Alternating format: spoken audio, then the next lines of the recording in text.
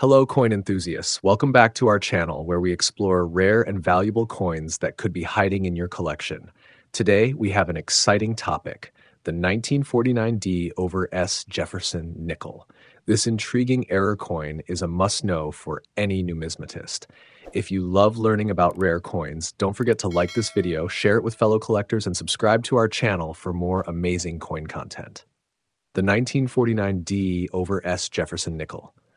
The 1949D over S Jefferson nickel is a fascinating and rare variety resulting from an error at the mint.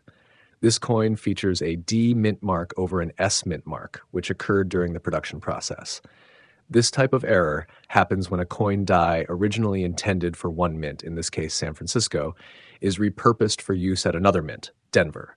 The process involves re-engraving the new mint mark over the old one, but sometimes traces of the original mint mark remain visible. How this error happened. In 1949, the San Francisco Mint shipped some of its dies to the Denver Mint, likely due to the higher demand for nickels.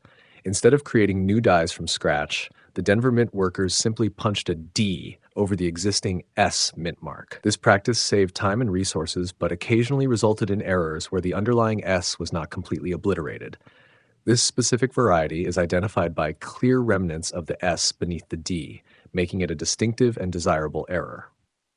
The 1949D over S nickel is quite rare and highly sought after by collectors. Its value can vary significantly based on condition. In circulated grades, these coins are relatively affordable, often selling for a few dollars.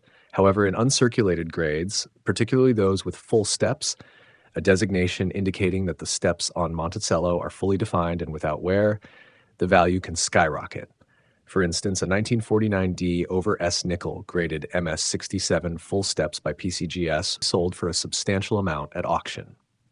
Coins in such high grades with full steps are exceedingly rare due to the stringent criteria and the coin's age. Thank you for watching. If you enjoyed this video, please like, comment, and subscribe to our channel. Stay tuned for more exciting coin discoveries. Happy collecting, and see you in the next video.